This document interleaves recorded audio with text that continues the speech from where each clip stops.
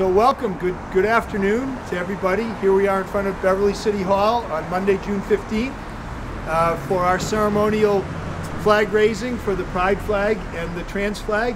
We've actually been flying the Pride flag since June 2nd, but we brought it down today to join it with the trans flag, and we're going to raise them both up in just a couple minutes. I'll be joined by Leah Jones, our Human Rights Committee Chair, and Renee Gannon, another member of our Human Rights Committee, to raise the flag in just a couple minutes. But first, a thought or two. I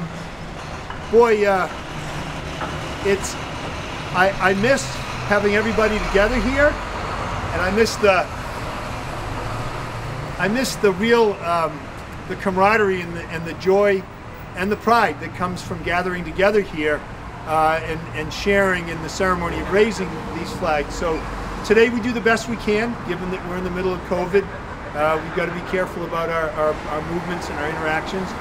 But let me just say, last Friday, some really despicable actions were taken by our president in trying to take rights away, rights that have been hard-won over a long time, and rights that really matter, rights that in many cases, healthcare rights and other rights that can be life or death to people. It's disgusting, it's awful, it's nothing that should be left to stand, and we've got a lot of work to do, and it just really brings home the work that is so important on behalf of our friends and neighbors and family members in the LGBTQ community.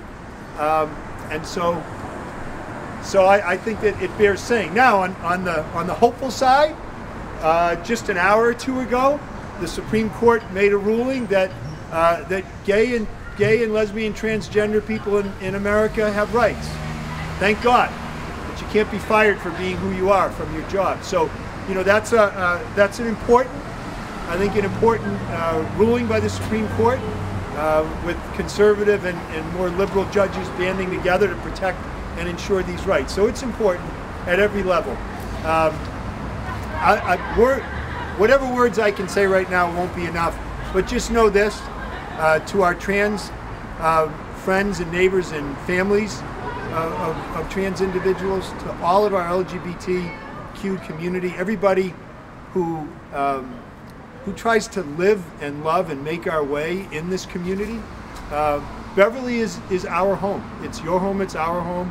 It's a place that is supposed to be, and at our best, and we're going to keep striving to be at our best, is a place that's welcoming and loving for everyone in this world. So that's enough.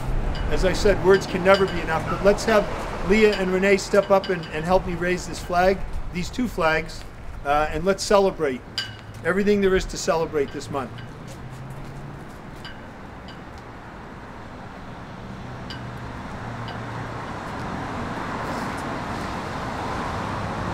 Here, you can take charge, Renee.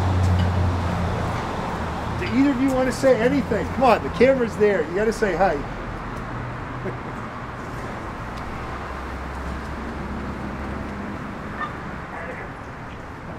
Flying this today in celebration of the good news, and there's still much work to be done. Right, Leah? Yeah, and we see you, and we're here for you, and we love you. And we love you. We love you.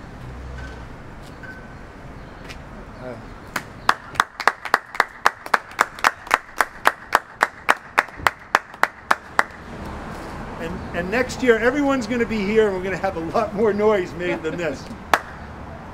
Happy Pride and have a wonderful day.